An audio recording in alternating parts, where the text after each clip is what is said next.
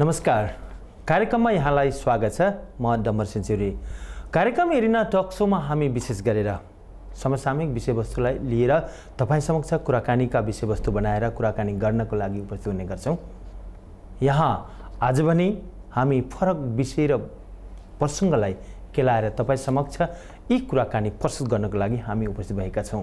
आजको फरक विषयको कुरा गर्दा आज हामी एउटा गैर सरकारी संस्था जो नेपालमा निकै लामो समयदेखि स्थापना गरेर सञ्चालित भइरहेको छ र यो विश्वमा पनि निकै ख्याति कमाइसकेको संस्था लायन्स क्लब, लियो क्लब, यस्ता गैर सरकारी संस्था जसले नेपालमा ठूलो सहयोग गर्न भनेर स्थापना गरेका हुन्छन्, तर त्यस्ता संस्था कहाँ र कसरी सञ्चालित भइरहेको अवस्था छ, त्यसमध्ये पनि यो लायन्स क्लब भन्ने संस्थाको बारेमा तपाईं समक्ष परिचय दिलाउनको लागि उद्देश्य विशेष गरेर यही राखेर तपाईं समक्ष हामी आज कुराकानी गर्न लागिरहेका छौं।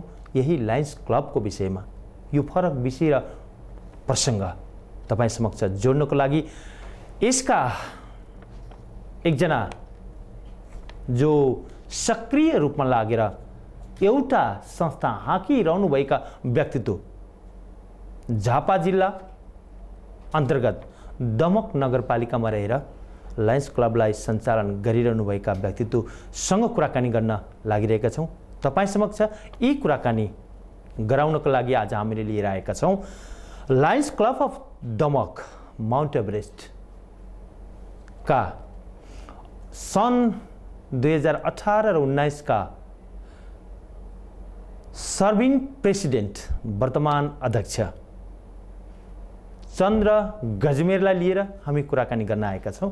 उहाँलाई कुराकानीका लागि स्वागत गर्नुभन्दा अगाडि अरु थप कुरा उहाँको बारेमा। उहाँ यस्तो एकजना सामाजिक व्यक्तित्व जति बेला दमकले उहाँलाई चिन्दैन थियो, तर त्यस्तो अवस्थामा जब उहाँ दमकमा आउनुभयो, तर दमकमा उहाँ आएको अथवा उहाँको उपस्थिति सँगसँगै दमकमा आफ्नो परिचय दिलाउनको लागि कति पनि समय लगाउनु भएन। उहाँ त्यस्तो व्यक्तित्व जसले समाजमा निकै सक्रिय भएर खटिरहनु भएको छ, समाजमा त्यस्ता थुप्रै संस्थाहरूको अध्यक्षता गरिरहनु भएको छ, अनि त्यस्ता अध्यक्षता मात्रै नभएर आफ्नो पद मात्रै नभएर समय खर्चिरहनुभएका त्यस्ता व्यक्तित्व पनि हुनुहुन्छ चन्द्र गजमेर। उहाँलाई बाँकी कुराकानीका लागि अथवा आजको बसाइको कुराकानीको प्रसङ्गमा कुराकानी गर्नको लागि स्वागत गर्न चाहन्छु। चन्द्रजी, तपाईँलाई स्वागत छ कार्यक्रममा। धन्यवाद। आरामै हुनुहुन्छ? ठिकै छ। निकै सक्रिय हुनुहुन्छ है तपाईँ। आफ्नो एउटा कार्यव्यस्तता तपाईँले निकै देखाइरहनु भएको छ दमकमा। त्यसै भनेर तपाईँलाई अलिकति मैले छस्स कुराकानी गरौँ भनेर बोलाएको, कस्तो लाग्यो? धन्यवाद। हामीले यो मौका राख्ने जुन यो मेरो बारेमा तपाईँले एरिना टेलिभिजन मार्फत चाहिँ प्रस्तुति गर्नुभयो, यसको लागि यहाँलाई धेरै धन्यवाद छ। र मेरो बिचमा अब यो सक्रिय हुनु हामी सबैले पर्छ। अब हामीले हाम्रो मोटो नै छ, अघि हजुरले लायन्स क्लबको भन्दै गर्दाखेरि हाम्रो मोटो नै के छ, हाम्रो नारा नै स्लोगन के छ, वी सर्भ भन्छौँ। वी भनेको आई नभने वी भनेको हामी सबैले सर्भ गर्न र यो देश निर्माण गर्नको लागि र यो संसार भएको मानवलाई चाहिँ व्यवस्थापन गरेर सभ्य समाजको निर्माण गर्नको लागि मेरो घर परिवारदेखि बचेको समय यो समाजको लागि समर्पित गरेर म लागिरहेको छु। निकै छिट्टो स्थापित हुनुभयो है दमकमा तपाईँ? दमकमा वास्तवमा छिटै स्थापित भएँ म। दमकमा यो एउटा सानो उमेर हेर्दा निकै युवा जवान, तर तपाईँकै उमेरको व्यक्तित्वहरू दमकले अझै पनि चिन्न पाइरहेको अवस्था छैन र चिनाउन चाहिरहनु भएको अवस्था छैन। तर तपाईँ जतिको यस्तो युवा व्यक्तित्व अहिले आएर यति छिटो यो दमकमा स्थापित हुनमा रहस्य के रह्यो, त्योबाट मैले कुरो सुरु गरेँ है त। अरू बाँकी कुरा तपाईँको संस्थाको बारेमा कुरा गरौँला।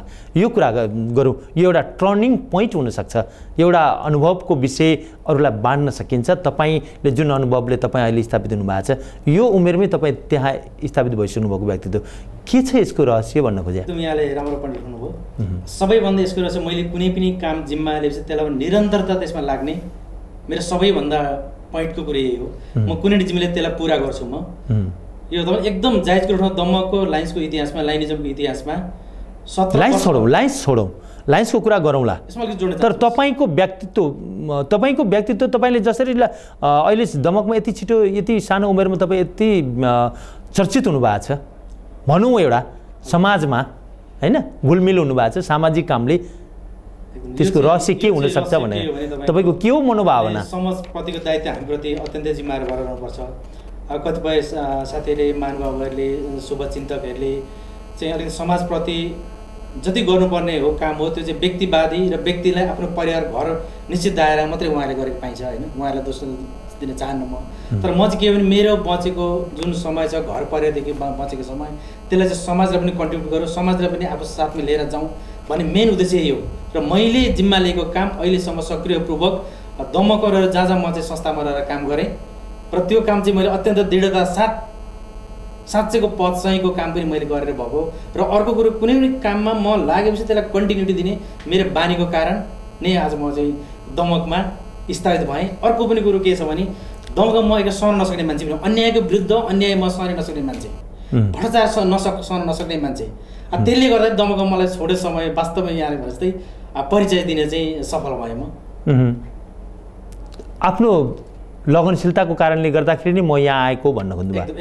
यो मनोभावना तपाईँ अन्याय सहन नसक्ने भन्नुभयो नि, के यस्तो हुँदैमा समाजमा स्थापित हुन सकिन्छ कि समाजमा तपाईँले त्यस्ता अन्यायहरू के देख्नुभयो र तपाईँ त्यसरी त्यो अन्यायको विरुद्धमा उठ्नुभयो जबकि समाजले तपाईँलाई चिने? त्यो के हो? यो अन्यायको विरुद्धमा मेरो सम्झौता हुँदैन, कुनै पनि अन्यायको विरुद्ध मेरो सम्झौता हुँदैन।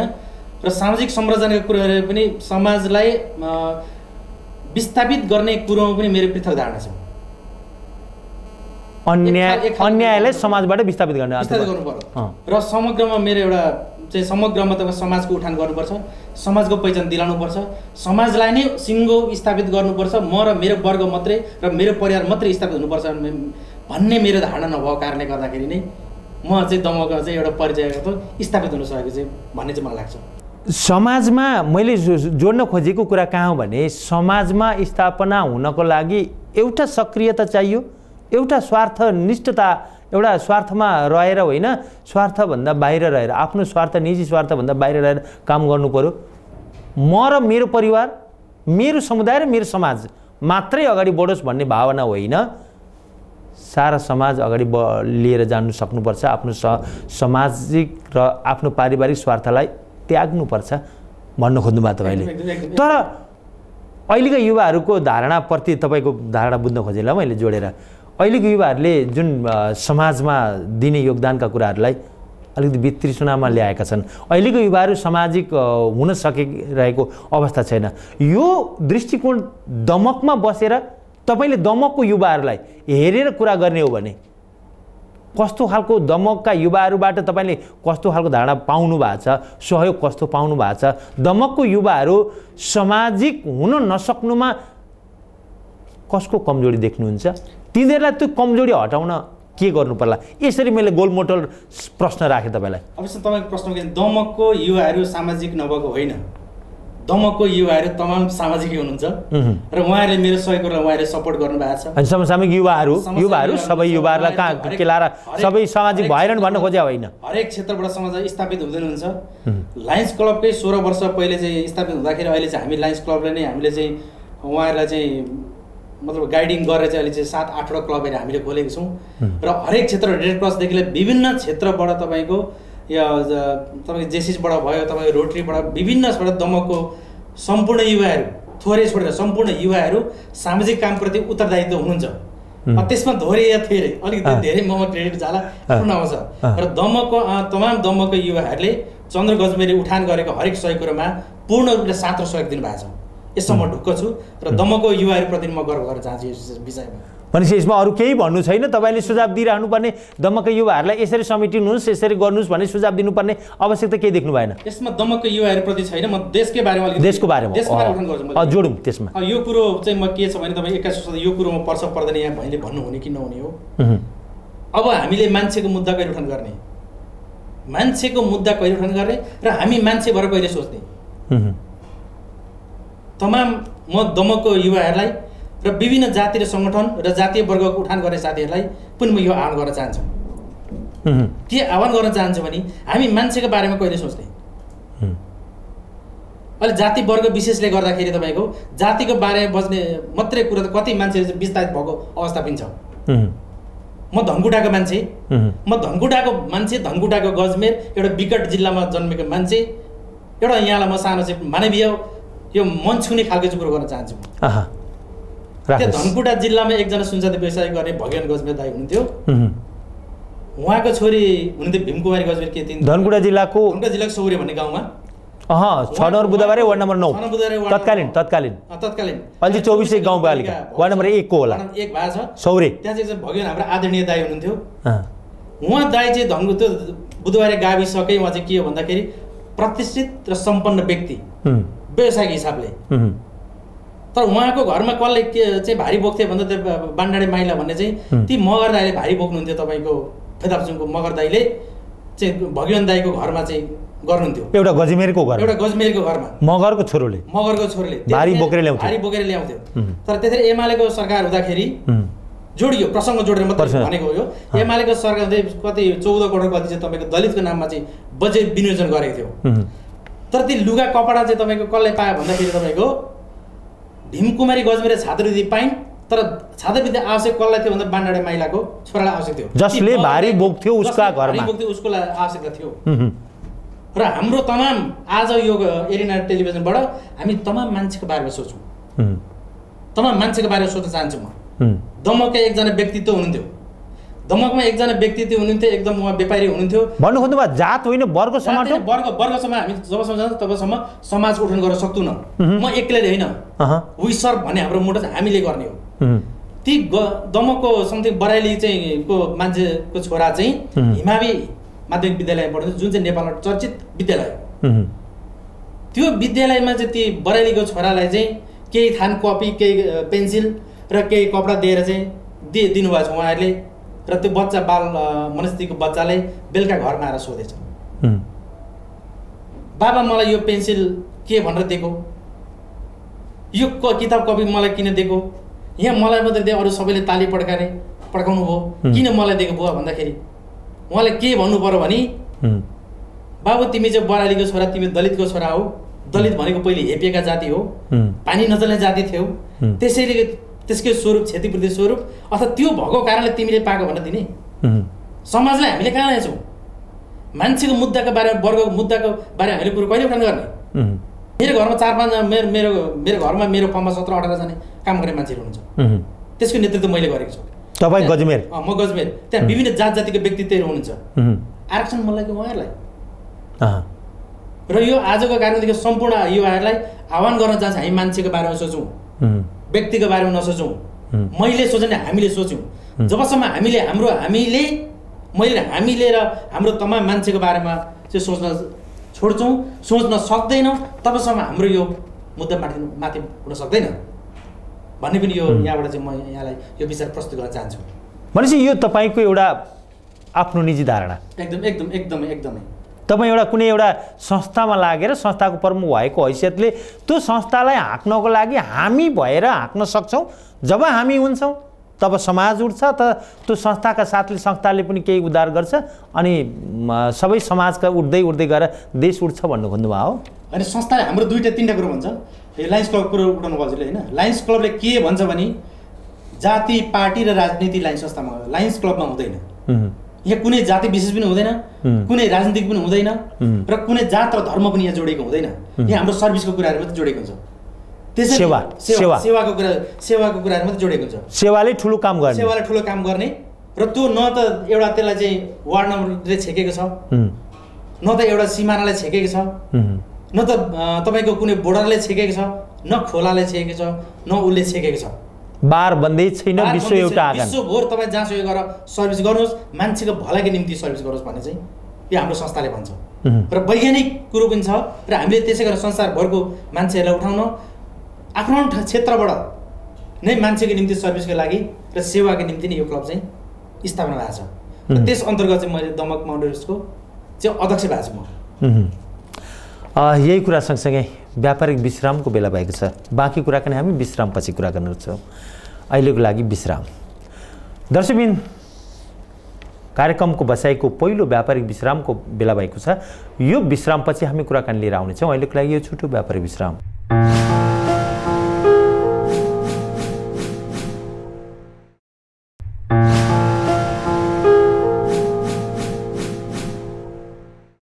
यो छोटो व्यापारिक विश्राम सँगसँगै कार्यक्रममा तपाईँलाई पुनः स्वागत छ। कार्यक्रममा आज हामी विशेष गरेर अलिकति फरक विषयवस्तुलाई प्रसङ्गको रूपमा लिएर कुराकानी गरिरहेका छौँ। त्यो के हो भने एउटा संस्था जुन संस्थाले मानवीय सेवाको दृष्टिकोणले स्थापना हुन्छ अनि त्यो संस्था समाजमा स्थापित हुँदै जान्छ। तर आज समाज मात्रै होइन, देश एउटा मात्रै होइन, विश्वमा स्थापित भइसकेको एउटा संस्था लायन्स क्लबको बारेमा कुराकानी गर्नको लागि हामी झापा जिल्लाकै एउटा निकै उदयमान सहर नगर दमक नगरपालिका स्थित रहेर काम गरिरहेको त्यो लायन्स क्लबका प्रमुख व्यक्तित्व वर्तमान अध्यक्ष चन्द्र गजमेरसँग हामी कुराकानी गरिरहेका छौँ। कुराकानीमा उहाँलाई स्वागत गर्न चाहन्छु। चन्द्रजी पुनः स्वागत छ कार्यक्रममा। धन्यवाद। जुन तपाईँको एउटा धारणा, तपाईँको भावना सँगसँगै कुराकानी हामी यो व्यापारिक विश्रामभन्दा अगाडि बसेर कुराकानी गऱ्यौँ। अलिकति भावुक पनि हुनुभयो, भावनाका कुराहरू जोडिए।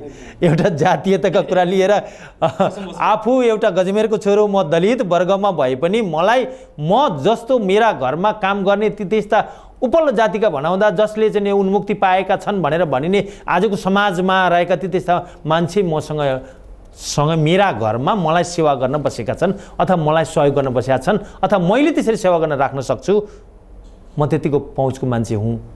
तर मैले राहत पाउँछु, ती त्यस्ता मान्छेले राहत पाउँदैनन्। यो भावनाले तपाईँ निकै भावुक बन्नुभयो होइन? ती भावुकताका कुराहरू छोडौँ, मानवले मानवीयताको बारेमा सोचौँ। म भन्न छोडौँ र हामी भन्न थालौँ भन्ने कुरा सँगसँगै लायन्स क्लबको अलिकति परिचय जोड्छु। म अलिक जोड्नु यहाँले, म दलित भन्ने नै मान्दिनँ। What is the meaning of a दलित? तर क्याटेगोरी त तपाईँलाई छुयो नि। म छोयो, म मान्दिनँ बाबा, कथित मान्छु म। रियालिटीको त्यसमा जाने कुरा हो।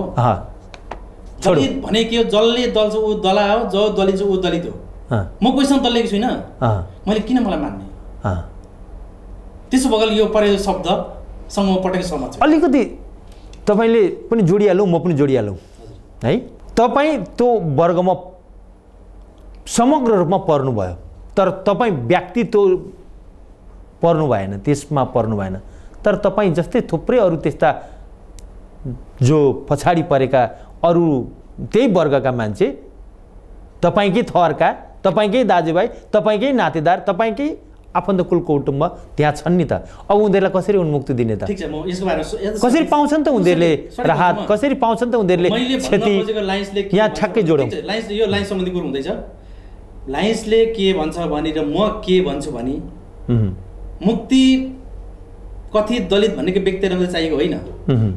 मुक्ति बाहुनको छोरालाई पनि चाहिएको छ, छेत्रीको छोरालाई पनि चाहिएको छ, मगरको छोरालाई पनि चाहिएको छ, राईको छोरालाई पनि चाहिएको छ, शिक्षा उहाँलाई पनि चाहिएको छ। आम नेपालीलाई, आम विश्वलाई शिक्षाको आवश्यकता छ। यो प्रसङ्गमा अलिकति म जोड्न चाहन्छु। बराइलीको रसाइलीको हजुरले भने जस्तै दलितको छोराले छात्रवृत्ति पायो। छोटो यो सन्दर्भ हाम्रो होइन, तथापि पनि आछ कुरा। यो प्रसङ्ग जोड्छु। दलितको छोराले छात्रवृत्ति पाए, एउटा दलित परिवार शिक्षित भयो। एउटा बाहुनको छोरा चाहिँ शिक्षित भएन। दलितले सरकारले राज्यले लगानी गर्दा गर्दै गर्दा गर्दै तमाम शिक्षित हुनुभयो। यो पूर्वकालको कुरालाई जोड्दैछु म। त्यो कुरो चाहिँ तपाईँको एउटा बाहुनको घरमा चाहिँ, बुढो बाहुनको घरमा चाहिँ शिक्षित परिवार गएर पस्न खोज्छ। किनभने ती हजुरले दलित भनेको कुरालाई उसलाई चाहिँ म मान्छे एउटै, मैले शिक्षा पाएँ, राज्यले लगानी गरौँ, मान्छे एउटै मैले बुझेँ, अब म बाहुनको घरभित्र पस्दा मलाई केही हुँदैन र छुइ छिटो लाग्दैन भन्ने चाहिँ उहाँले बुझेर चाहिँ बाहुनको घरमा जानुभयो। बाहुनले पस्न दिनु भएन, बाहुनको बाबुले पस्न दिनु भएन। यो समस्या तपाईँले भनेको दलितको हो कि बाहुनको हो? समाज राज्य व्यवस्थापन, मान्छेको व्यवस्थापन, समाज व्यवस्थापन गर्नको लागि र दुवै पक्ष चाहिँ शिक्षित नभइकन यो समाज बन्छ भन्ने कुरोमा म भिन्न मत राख्न चाहन्छु। त्यसैले आज लायन्स बस्दै गर्दाखेरि लायन्सले कुनै जात विशेष, वर्ग विशेष, राजनीतिक विशेष कुरोसँग एट्याचमेन्ट हुँदैन। हाम्रो यो कुरो हुँदैन। त्यसैले आज लायन्स क्लबको कुरो गर्न यहाँ म स्टुडियोभित्र बस्दै गर्दाखेरि म यो कुरोप्रति म सहमत छैन। र समाज उठाउने कुरोमा मेरो वर्ग समाज र मेरो घर मात्रै उठेर भएन। हामी दलितहरू तपाईँले भने जस्तै दलित भनेर त उठ्ने भएन। सिङ्गो समाज परिवर्तन नगरेसम्म हाम्रो राज्य पनि बन्दैन, हाम्रो समाज पनि बन्दैन। त्यसो भएकोले यो आरक्षण भन्ने कुरो, समाज निर्माण भन्ने कुरो एउटा वर्ग र निश्चित सेक्टर र एउटा फ्याक्टर मात्रै चाहिँ तपाईँको शिक्षित भएर आमूल परिवर्तन हुने कुरो छैन। र यो समय क्रमले यसलाई चाहिँ परिवर्तन गरिरहेछ, शिक्षाले परिवर्तन गरिरहेछ। त्यसैले आउने क्रममा यो चाहिँ झन् हामी लायन्स पनि यसमा लागिरहेछौँ। हामीले त्यसमा मान्दै मान्दैनौँ हामी। एज म लायन्स करियो भएकोले यो त म मान्न तयारै छैन त। ठिक छ, तपाईँकै भावना शिक्षामा जोड दिनुपर्छ, एकदम एकदम शिक्षा चेतनामा जोड दिनुपर्छ, क्रमिक तरिकाले, इक्वालिटी तरिकाले दिनुपर्छ। पहिले लायन्सको परिचय गरौँ, त्यस पछाडि म यो कुरा राख्छु तपाईँलाई। लायन्स के हो? लायन्स भने चाहिँ एउटा निस्वार्थ तरिकाले सेवा सर्भिस गर्ने एउटा चाहिँ अन्तर्राष्ट्रिय संस्था हो। यो 1917 मा चाहिँ अमेरिकाबाट चाहिँ मेलविन जोन भन्ने एकजना व्यक्तिले चाहिँ प्रतिपादन गर्नुभयो। मेलविन जोन भन्ने व्यक्ति चाहिँ एकदम सुसम्पन्न हुनुहुन्थ्यो, उहाँ स्ट्राटेजीमा एकदम हुनुहुन्थ्यो होइन। तर उहाँले के सोच्नुहुन्थ्यो, उहाँले चाहिँ विभिन्न खालमा चाहिँ समस्याहरूमा तडपिरहेका मान्छेहरू पनि देख्नुभयो। सम्पन्नतासँगै ती एक ब्याकग्राउन्डमा चाहिँ विभिन्न चाहिँ विस्थापित मान्छेहरू, रोगी मान्छेहरू, अभावले झेलेका मान्छेहरूले देख्नुभयो।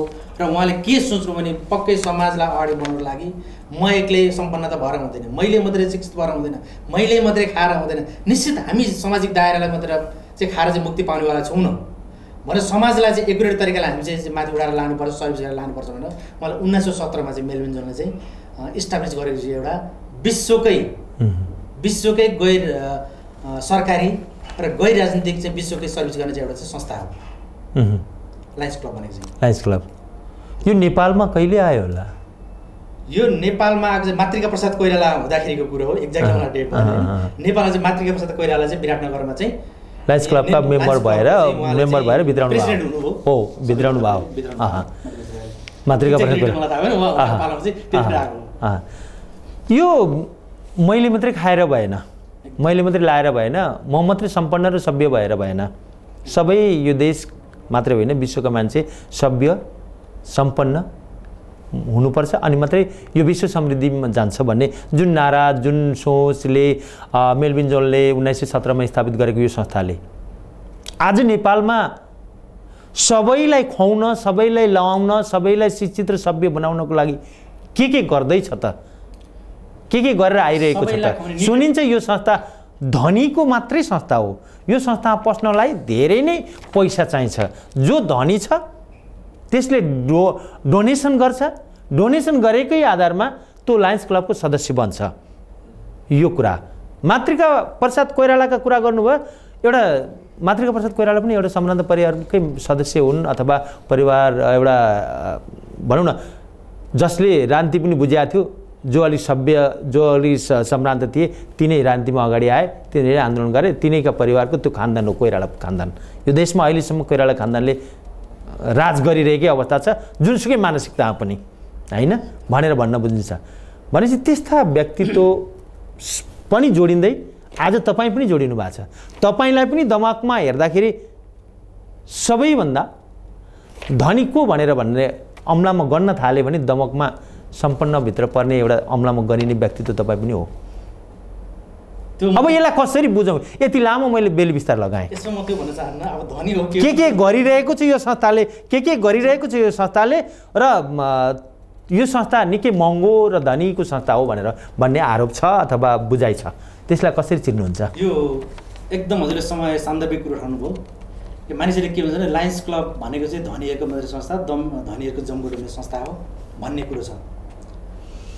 यो कुरो पटक आइरहेको छ। तर आजकै कार्यक्रममा यहीँबाट म चाहिँ के प्रश्न गर्न चाहन्छु भने यो धन हुनेको मात्रै होइन, अत्यन्तै मन हुनेको पनि संस्था हो। यहाँभित्र मन हुनेको संस्था, मन भएपछि धन आफै आउँछ। हरेक समस्याको पछाडि समाधान भएर आउँछ। ए बाबा को गरिबलाई मन छैन धनी हुनलाई। हजुर राष्ट्रिय अन्तर्राष्ट्रिय कुरो जोड्नुभयो। भुइँचालो आउँदा योभन्दा अगाडि तपाईँको भूकम्प आउँदाखेरि सबैभन्दा पहिले राहत बोकेर पुग्ने लायन्स क्लब थियो। जेसीले पनि त्यसरी भन्छ, रोटीले पनि त्यसरी भन्छ, नेपालका अन्य थुप्रै संस्थाले पनि त्यस्तो भन्छ। अब अहिले तपाईँको दमकमा जहाँसुकै पनि बाढी पीडित भयो भने सबै त्रिपल बोकेर पुग्ने लायन्स क्लब हुन्छ होइन। हामीले मिटिङ गर्नु पर्दैन, त्यो मिटिङबाट पास गर्नु पर्दैन, हामी आफ्नो स्वेच्छाले हामी आफै पैसाको व्यवस्थापन गरेर हामी त्यहाँ पुग्छौँ। यसको मतलब यहाँभन्दा फेरि हामी यहाँभन्दा लायन्सभन्दा माथि धनी नै छैनन् भन्ने कुरो त होइन नि त। यहाँ धन भएका र मन भएका व्यावहारिक मान्छेहरू, अत्यन्त समय सान्दर्भिक चल्न सक्ने मान्छेहरू, बौद्धिक जमातहरूको संस्था हो। र यसले अघि मैले भने बाउन्ड्री, यसले कुनै पनि राष्ट्रिय बाउन्ड्री, हाम्रो वार्डको बाउन्ड्री, दमक क्षेत्रको बाउन्ड्री, इटरीको बाउन्ड्री मात्रै तोकेको छैन। यसको सदस्य बन्नको लागि के क्राइटेरिया छ त? यसको क्राइटेरिया छैन। यसको $46 हामीले तिर्नुपर्छ वार्षिक। त्यो चाहिँ वार्षिक $46 इन्टरनेसनल ड्युज भन्छ। लगभग 8-9 हजार रुपियाँ कति पर्छ $46 भनेको। त्यो चाहिँ अन्तर्राष्ट्रिय ड्युज वर्षको उहाँ जान्छ। अर्को हामीले 1000 कति चाहिँ यहाँले भन्छ, त्यो चाहिँ हामीले चाहिँ यहाँ नेपालमा नै बुझाउँछ, त्यसले चाहिँ नेपालमा काम गर्छ। जम्मा जम्मी कति तिरेर सदस्य भइन्छ? सदस्य यस्तो हुन्छ जस्तै क्लबको क्राइटेरिया त्यो क्लबभित्र आउनेले भइगयो होइन। हजुरको 36 लगभग 8-9 हजार तिर्दाखेरि सदस्य बन्न पाइन्छ नयाँ क्लबको लागि। अब पुरानो क्लबलाई चाहिँ क्लबको रुल्स छ, अब जति तिरेर लिन सकिन्छ त्यसको तरिका छ। भनेपछि पैसा हुनेले नै प्रवेश गर्ने ठाउँ रहेछ। पैसा हुनेले मात्रै होइन, पैसा नहुनेले पाउँछ यहाँ, मन हुनेले पाउने कुरा हो। अनि त्यति धेरै पैसा तिर्नुपर्ने रहेछ। अब $46 त विश्व कोषमै पठाउनु पर्ने। विश्वको यस्तो हुन्छ केन्द्रीय कोषमा 1000 रुपियाँ पठाउनु पर्ने। केन्द्रीय कोषमा यो भनेको तपाईँको नेपाललाई नै खर्च परिचालन गर्ने, नेपालको केन्द्रीय कोषमा त्यो भने कहाँ नेपालकै जनतालाई जाने हो। ए बाबा धनीहरूले हुनेले पैसा दिँदा कहाँ गयो? गरिबको निम्तिको होला नि त। यो अन्तर्राष्ट्रिय पठाउने कोषमा चाहिँ के हुन्छ तपाईँको, यो अन्तर्राष्ट्रिय कोषमा पैसा पठाएछ त्यो चाहिँ तपाईँको हामीले प्रोजेक्ट जति दिन्छ प्रोजेक्ट बनाएर पठाएछ अन्तर्राष्ट्रियबाट हामीले त्यसको चाहिँ डोनेसन आउँछ।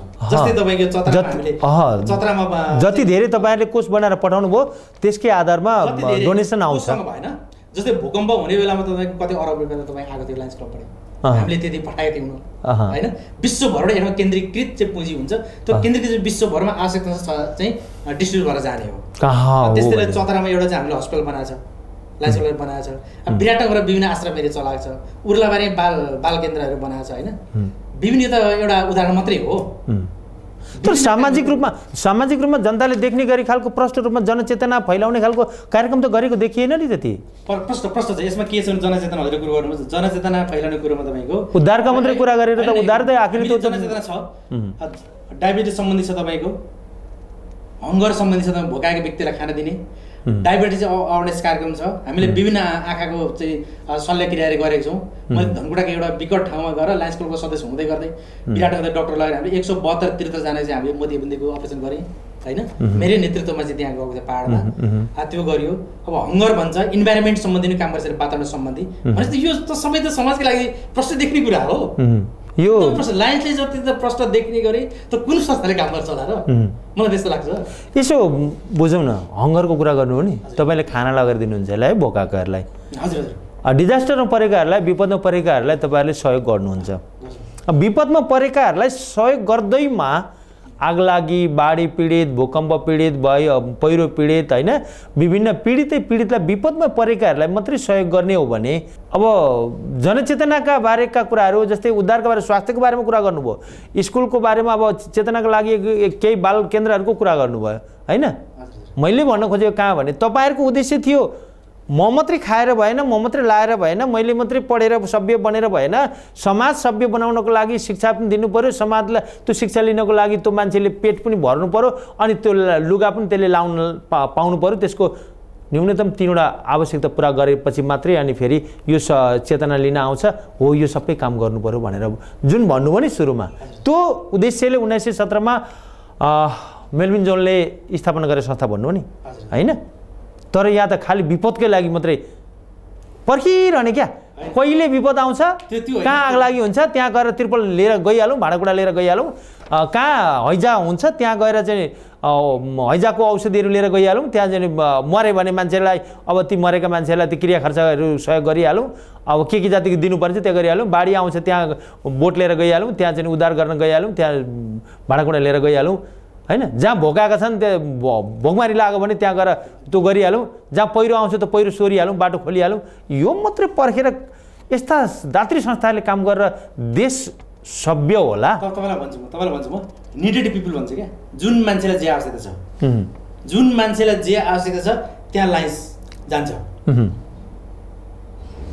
म प्रेसिडेन्ट दमकको मैले नारै बनाउँछु, दमकलाई कुनै पनि समस्या भयो भने सबैले लाइन्सलाई खबर होस्। मैले त्यही धनकुटा जिल्लाको एउटा गाउँमा एउटा प्राइभेट स्कुललाई 5 वर्षदेखि पढाइरहेको छु, लुगा कपडा दिइरहेको छु, स्टेसनरी सामान पठाएको छु। कुन ठाउँ भन्नुभयो? बालजना प्राइभेटलाई। कुन ठाउँ? सौरीको बालजना प्राइभेटलाई। 24 गाउँपालिकाको कुरा गर्नु, पहिकै गाउँपालिकाको कुरा गर्नु, तपाईँ जन्मेको ठाउँको कुरा गर्नु। 5 वर्षदेखि मैले बच्चाहरूलाई त्यहाँ पढाइरहेको छु, स्कुल सानो पढाएको छु, लुगा दिइराखेको छु, अब फेरि म कार्यक्रममा उहाँ लिएर जाँदैछु भने त्यो गलत गर्दा पर्खेर बसेँ त मैले। त्यो पर्खेर बस्यो भन्नाले जस्तै आपतको विपदको बेलामा मात्रै सहयोग गर्ने हो यस्ता काम गर्ने तपाईँ एउटा व्यक्तित्व। ठिक छ, अब जोड्छु म फेरि। अब तपाईँको बाढी आउँछ असारमा बाढी, हामी चाहिँ त्रिपल लिएर जाँदाखेरि चाहिँ बाढी पीडित हेरेर जाँदाखेरि हामी असार पर्खेर बस्यौँ त। बाढी नआइकन हामी त वैशाखमै गएर त्रिपल बाढौँ। हो त वैशाखमै गएर त्रिपल बाढौँ। त्यो आग लागेबाट के भन्छ भने निडेड जब आवश्यकता पर्छ मान्छेहरूलाई, व्यक्तित्वहरूलाई हामी सबै गरेर उहाँहरूलाई आफ्नो क्षेत्रमा हामीले सहयोग गर्छौँ। लाइन्सले यो भन्छ पर्खेर बस भन्दैन। चन्द्रजी पर्खेर बस भन्दैन। तपाईँको दमकमा यहाँ तल पुच्छरमा त्यो गोर्खा डिपार्टमेन्ट भन्दा अलिक ओर्तिरपट्टि एउटा खोल्सो छ कि, त्यो खोल्सोले निकै ताण्डव नृत्य मचाउँछ त्यसले होइन हो।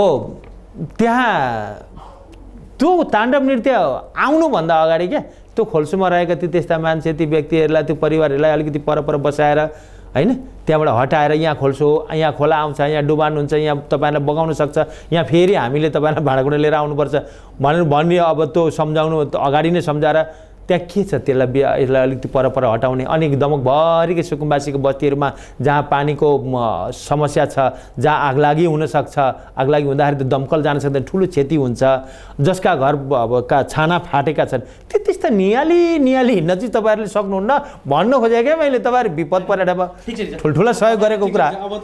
तपाईँले सौर्यमा पढाउनु एकदमै राम्रो काम हो। यस्तै राम्रो काम गर्दा चाहिँ हुँदैन। लाइन्सले तपाईँ लाइन्सको एउटा अध्यक्ष हुनुभएको छ होइन, अब दमकमा त्यो लागू गर्न सक्नुहुन्न। दमकको कुरो भन्दा त प्रश्न दमक उठाउनु भयो। हामीले दमकमा अत्यन्तै सरकारी संस्थाहरूसँग पनि कोर्डिनेसन गरेर हामी काम गर्दैछौँ। दमक नगरको मेयरज्यू रघुनाथ ओलेज्यू, उपमेयर गीता अधिकारीज्यू र दमकको डिएसपी इलाका प्रमुखको डिएसपी साहबसँग मिलेर हामीले राम्रो कार्यक्रम गरेछौँ। 5 जना बालबालिकाहरूलाई हामीले चाहिँ यो वर्ष मात्रै रुद्र गौतम ज्यू चाहिँ अहिले जोन साहब हुनुहुन्छ, उहाँ चाहिँ प्रेसिडेन्ट हुनुहुन्थ्यो योभन्दा पहिले, र उहाँको नेतृत्वमा हामीले 7 जना बच्चालाई उद्धार गरेर सुधार केन्द्रमा शिक्षा दीक्षा व्यवस्था गरिएको छ। यो लाइन्सले पर्खिरह्यो होइन हो, यस्ता काम गरिरहनु पर्यो। उद्धारमा मात्र त्यो काम देखिएन। तपाईँको एकजना चाहिँ 2-3 जना एकजना वृद्ध हुन्छ, आँखै निक्लेको वृद्ध, उहाँलाई हामीले उठाएर सडकबाट उठाएर लगेर चाहिँ हामीले चाहिँ हस्पिटल लग्यौँ। हस्पिटल लगेर चाहिँ अहिले चाहिँ वृद्धाश्रममा चाहिँ स्थापित गरिएको छ। यो लाइन्सले पर्खेन, तर त्यो आँखा निक्लिन आँटेको त्यो देख्नुभयो? आँखा निक्लिसकेको बुवा एकदम वृद्ध हुनुहुन्थ्यो होइन। उहाँ चाहिँ राजवंशी हो, तर उहाँ चाहिँ पहिले पाकिस्तानको युद्ध भएको बेला नेपालमा आउँदाखेरि हामीले भेटेर उहाँलाई चाहिँ व्यवस्थापन गरियो हो। यो त हामीले कुनै पर्खिन। वातावरण सम्बन्धी कुरोमा दमकले गोल्ड कप आयोजना गर्यो। त्यो गोल्ड कप आयोजना सम्पूर्ण सरसफाइको जिम्मा लायन्स क्लब दमक माउन्ट चाहिँ लियो र यसमा चाहिँ सहकारी हाम्रो चाहिँ सहकारीले पनि गर्यो। वर्ल्ड कप हुँदैन, जापानले चाहिँ वर्ल्ड कप गरेर चाहिँ रसियामा साफ गर्यो भनेपछि हामीले दमकको वर्ल्ड कप हुँदाखेरि चाहिँ माउन्ट एभरेस्ट चाहिँ सम्पूर्ण सरसफाइको जिम्मा लियो, माउन्ट एभरेस्ट सहकारीले जिम्मा लियो। पर्खेर बसो।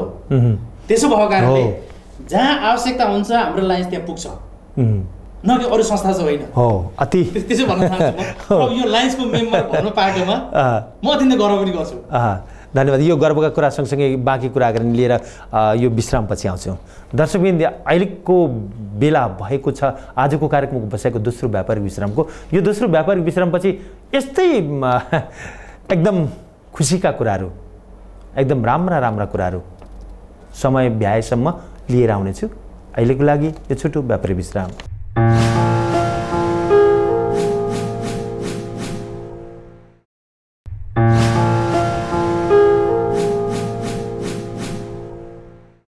यो छोटो व्यापारिक विश्राम सँगसँगै कार्यक्रममा तपाईँलाई पुनः स्वागत छ। हामी कार्यक्रमको एकदमै अन्ततिर आइपुगेका छौँ। अब अन्तिम चरणको बसाइमा छौँ। कुराकानी धेरै राम्रा भइरहेका थिए, निकै खारिएका कुरा रहिरहेका छन्।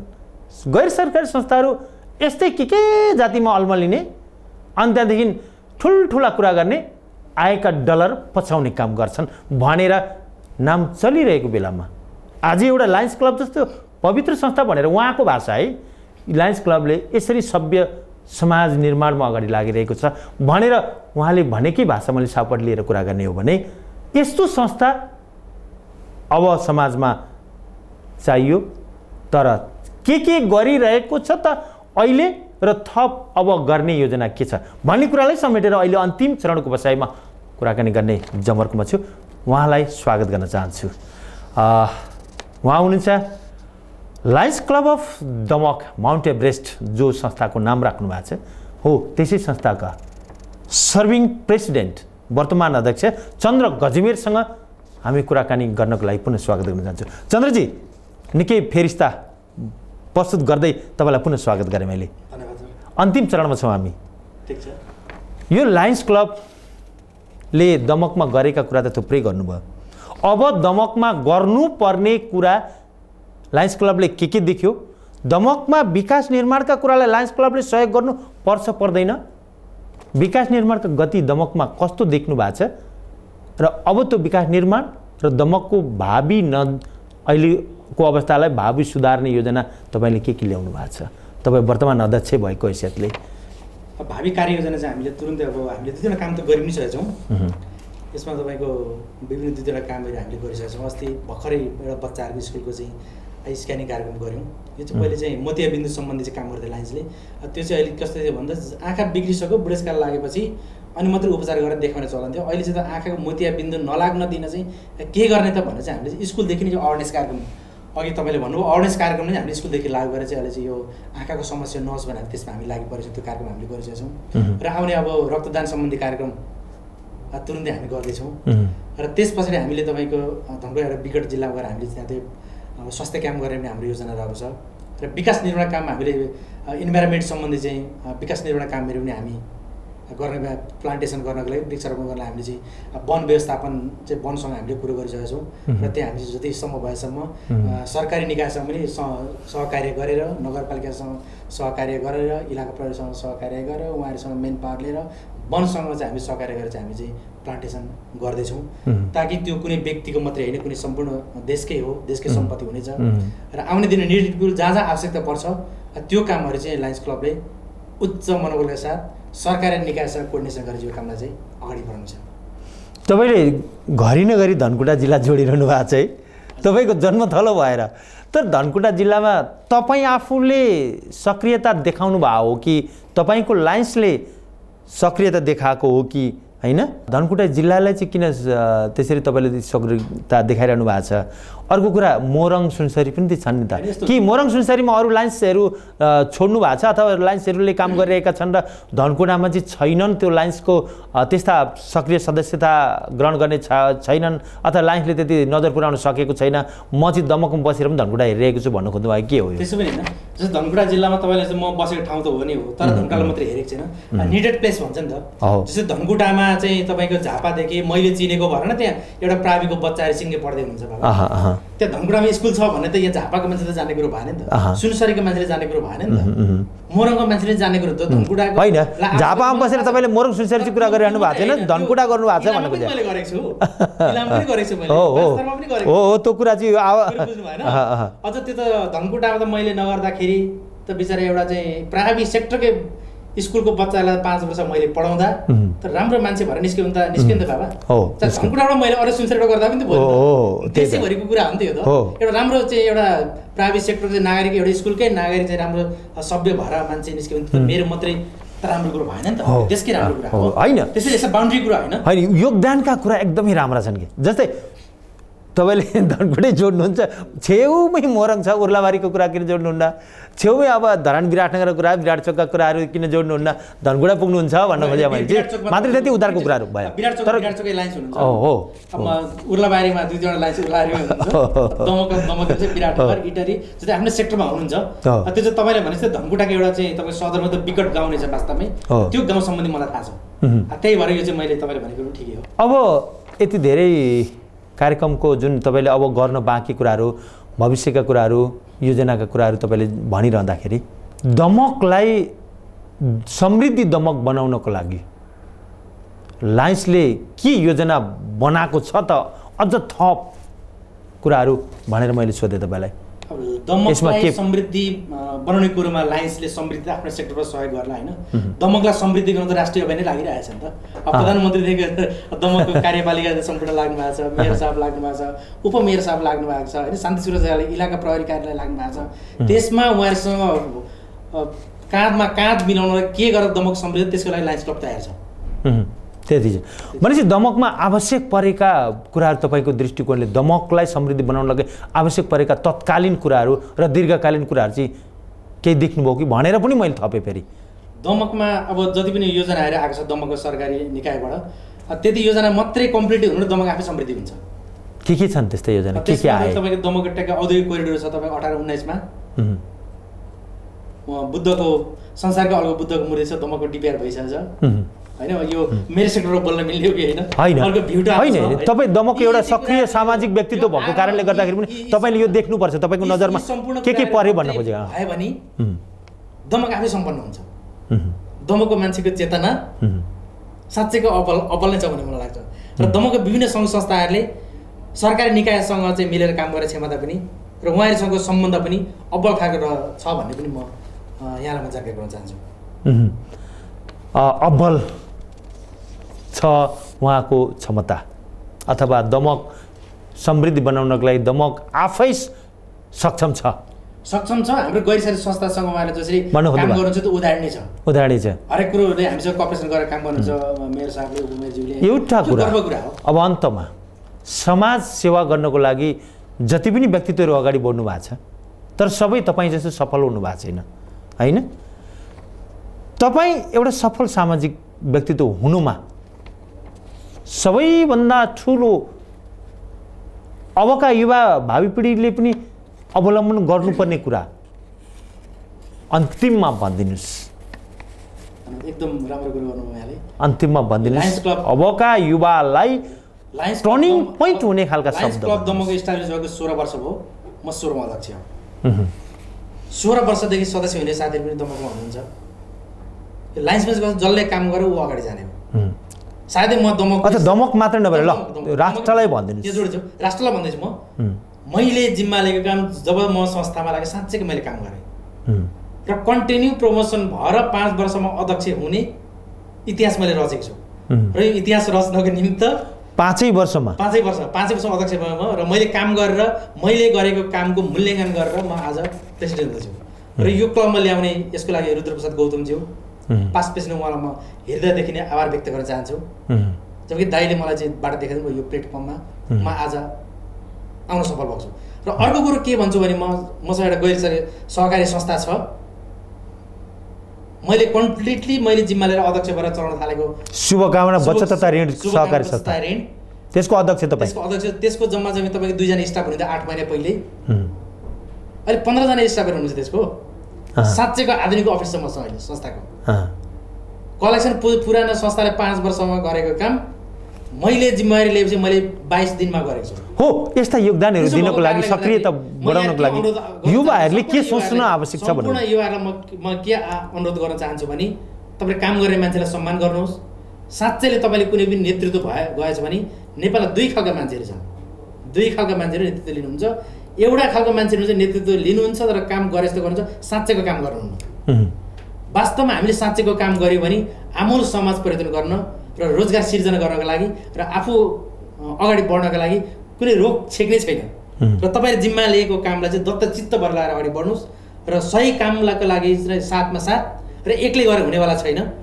र विसर भनेपछि हामी सम्पूर्ण मिलेर चाहिँ तपाईको सामूहिक रूपमा काम गर्न असफल हुने व्यक्ति हुँदैन यो नेतृत्व भन्दा एकजना लिने जसले लिए पनि र नेतृत्व लिने मान्छेले सबैलाई चित्त बुझाएर राख्न सक्यो र कामको सम्मान गर्न सक्यो भने साच्चैको व्यक्तित्व बन्न सकिन्छ र साच्चैको देशलाई उठान गर्न सकिन्छ साच्चैको संस्थालाई चाहिँ अगाडि हाँक्न सकिन्छ भन्ने पनि मलाई विश्वास छ र नेतृत्वलाई हामीले सम्मान पनि गर्न सिक्नु पर्यो हाम्रो त डिस्ट्रिक्ट भन्ने लेभल पनि हुन्छ हैन हामी साच्चै नै लाइन्समा जतिको हामी चाहिँ एकदम इज्जत गर्छौँ हामी माथि हाम्रो एउटा चाहिँ सेड्युल छ त्यो सेड्युल अनुसार हामी चाहिँ सबैलाई चाहिँ तपाईको सम्मान पनि गर्छौँ हामी सम्मान पायो भने अनि फेरि उहाँले माया दिने ठाउँ आफ्नो ठाउँमा छ नि त त्यसो भएको कारणले यी सबै कुराहरूलाई पनि म प्रयोग गर्नको लागि पनि अनुरोध गर्छु अन्तमा भनिदिनुहोस् अन्तमा अब योभन्दा म थप्दिनँ अघि पनि एउटा अन्तमा त भनिसकेँ मैले तथापि पनि मलाई मनमा कौतूहल जागिहाल्यो लायन्स क्लब नभएको थियो भने तपाईँ यो ठाउँमा कसरी आइपुग्नुहुन्थ्यो लायन्स क्लब नभएको साँच्चै आज म स्टुडियोमा हुने थिइनँ आज तमाम लाखौँ श्रोताले हेरेर टेलिभिजन हेर्दाखेरि लायन्स क्लबको प्रेसिडेन्ट भएको नाताले नै मलाई यहाँसम्म ल्याउने अपर्च्युनिटी जुरो यसको लागि म लायन्स भएको निम्ति म प्राउड, मलाई गर्व गर्न चाहन्छु। म भनेपछि लायन्सले नै मलाई यहाँ ल्यायो, यदि थिएन भने म अर्कै क्षेत्रमा हुन्थेँ, अर्कै क्षेत्रमा हुन्थेँ, राजनीतिक क्षेत्रमा हुन्थेँ, अरू सामाजिक संस्था भन्नु खोज्नुभयो। तपाईँसँग यो कन्भर्सेसन हुने थियो कि थिएन, साँच्चै नै आज लायन्स भएर यो क्षेत्रमा आएको। अब यसको लागि रुद्र गौतम दाई, सम्पूर्ण डिस्ट्रिक्ट डिजी साहबलाई सम्पूर्णलाई म धन्यवाद दिन चाहन्छु। आइदिनु भयो, यो धन्यवादका कुरा सँगसँगै कुरा राखिदिनु भयो, धेरै रमाइला कुराकानी, हाँसोका कुराकानी पनि भए, विचार एकदमै प्रष्टसँगले व्यक्त गरिदिनु भएको छ। यस विचारप्रति र तपाईँको समय प्रदान गरिदिनु भएकोमा एरिना टेलिभिजन आभार व्यक्त गर्दछ तपाईँप्रति। धन्यवाद। यहाँले पनि मलाई यहाँसम्म बोलाएर जुन यो मेरो संस्थाको बारेमा, मेरो व्यक्तिगत विचारको बारेमा जुन कुराहरू राख्ने मौका दिनुभयो, यसको लागि हजुरलाई र सम्पूर्ण एरिना टेलिभिजन टिमलाई हार्दिक आभार व्यक्त गर्न चाहन्छु। धन्यवाद। हवस् त दर्शकबिन, आजको कार्यक्रमको निर्धारित समय सकिसकेकोले आजका अतिथि Lions club of Damak Mount एभरेस्टका serving president वर्तमान अध्यक्ष चन्द्र गजमेरज्यूलाई पुनः धन्यवाद दिँदै म पनि आगामी हप्ताको बसाइसम्मको लागि फरक विषय र व्यक्तित्वसँग कुराकानी गर्न आउने नै छु भन्ने प्रतिबद्धताका साथमा कार्यक्रम प्रस्तुत म डम्बर सेन्चुरी विदा भएर जान चाहन्छु। हवस् त, नमस्ते।